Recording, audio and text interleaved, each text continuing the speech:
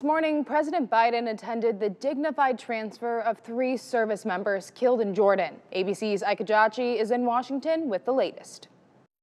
President Biden and the First Lady attending the dignified transfer of 3 U.S. Army reservists who were killed Sunday in a drone strike in Jordan. This is Biden's second time attending a dignified transfer since taking office, last attending the somber ceremony in August of 2021 to receive the remains of service members killed in the Kabul airport bombing in Afghanistan.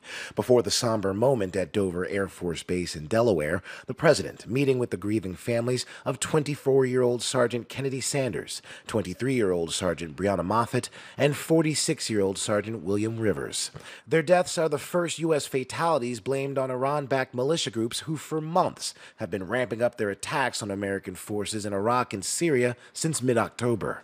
Earlier this week, the White House saying the Islamic Resistance in Iraq, an umbrella group of Iran-backed militias, had planned, resourced, and facilitated the deadly drone attack on Tower 22 in Jordan. Meanwhile, the U.S. finalizing its plans for its retaliatory multi-day, multi-target assault. Defense Secretary Lloyd Austin, who is also in attendance at Dover Air Force Base, placing blame on Iran. Forensic evidence determining Iran made the drone fired by the Islamic militia group that hit the base. How much Iran knew or didn't know, we don't know. But it really doesn't matter because Iran sponsors these groups. It funds these groups. They have a lot of capability. I have a lot more. A U.S. official telling ABC News that militants and their weapons in Iraq, Syria, and possibly Yemen are all on the list of likely targets for retaliation.